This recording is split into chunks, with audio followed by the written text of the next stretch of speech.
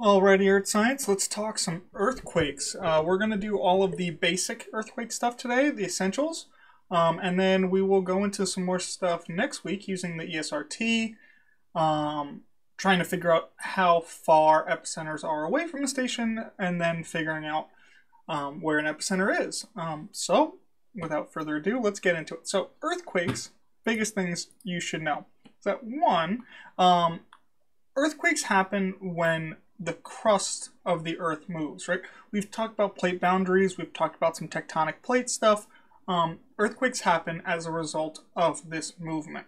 This movement releases energy, and that energy causes the shaking of the lithosphere. So what's happening is we're actually sending waves through our lithosphere, which, well, we live on, and we can feel those waves.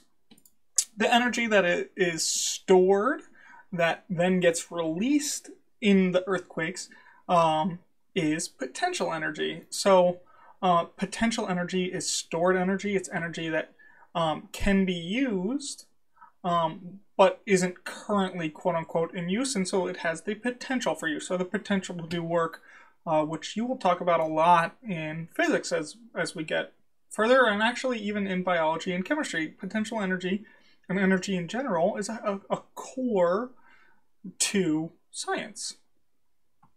And last but not least, earthquakes happen primarily on plate boundaries. Now that's where they start. That's where their focus or the epicenter is. But obviously, as they send waves outwards, they can influence a lot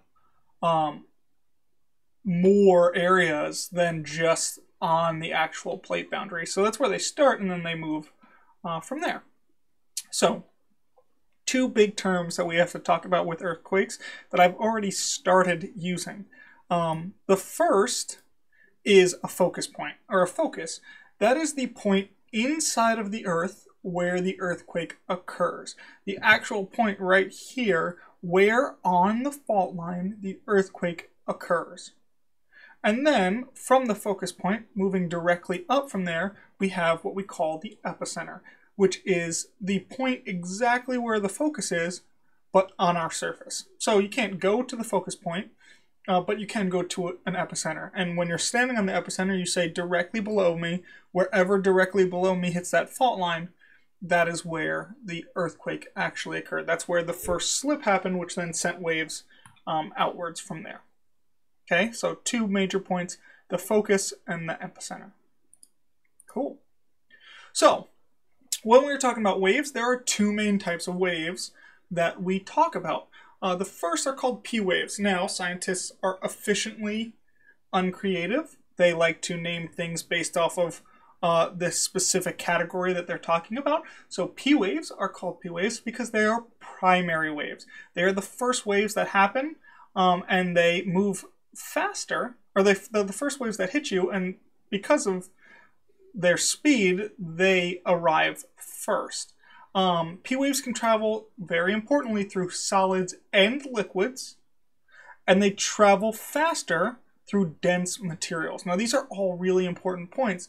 They travel really fast, they're compressional waves, and they travel through solids and liquids, and they travel fastest through dense materials because obviously there's well, another type of wave. If there's a primary wave, well, it's going nice and slow. The secondary waves, well, guess what? They go slower than P waves and can only travel through solids. So P waves, solids and liquids. S waves, only through solids. And because they are slower, they are going to arrive after the P waves. Now, we call these shear waves, or you could call them transverse waves. That's a very common phrase in physical science. Essentially, it's just shaking a different way than the compressional waves. And we'll talk about that a lot more as we go down further your science path. So we have P waves, we have S waves. The reason why these are important is because we call areas on Earth, they could be in the shadow zone. So, the Earth doesn't have a consistent density all the way through.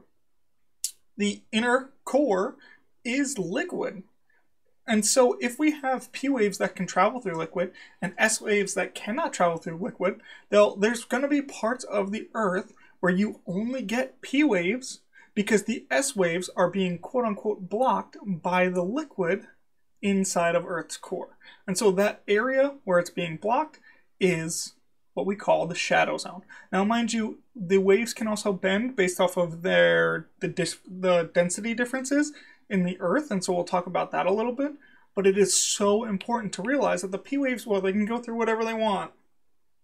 The S waves can't. And so that leaves a zone where you only get P waves here, but no S waves. Okay? So this is like the end-all, be-all, one slide of everything.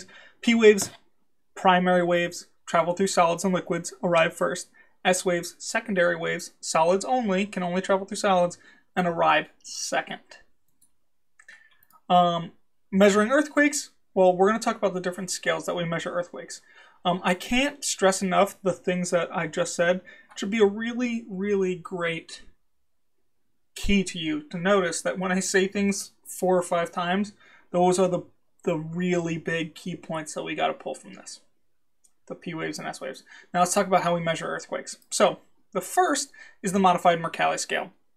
The modified Mercalli scale is a subjective scale based off of how much damage the earthquake causes. So it can happen from 1 to 12, 12 being complete total damage, objects thrown all over the place, where a 1 could be not felt. And so the reason why this is subjective is because some people can experience certain differences in damage caused. One house might be destroyed while another house might be, and so it's a little bit more. It can have a range to it, whereas our other scales there's not as much of a range. So modified Mercalli intensity is based off of the quote-unquote devastation. The other type that we're going to be talking about is the Richter scale, which is the most common one that people like to hear a lot, and it's specifically the amount of energy released by the earthquake. So this is a more quantifiable scale. The scale ranges from 0 to 9, but here's the thing, it's not a linear scale, it's exponential if you've kind of explored that a little bit in math. But essentially, like for instance, a magnitude 6 is 32 times more powerful than a magnitude 5. The scale is not completely linear. It's not like a 2 is half as much as a 4. And so getting up to those higher 8s and 9s would be complete and utter devastation. And so that's kind of how the scale looks. And so we have things like 0 to 1.9 can be detected only by a seismograph, but not by us. But then you hit the 7s, the 8s, the 9s. Between a 7 and a 7.9 is a pretty huge difference. And it could be the difference between,